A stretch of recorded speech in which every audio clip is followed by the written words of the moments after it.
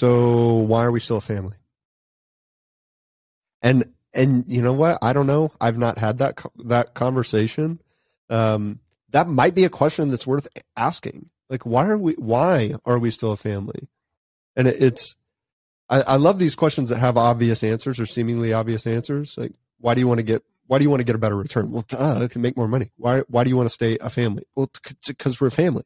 Well, what does it even mean? What does it mean to be a family? What does it mean? What are you actually doing? Well, we're all related. What does that mean?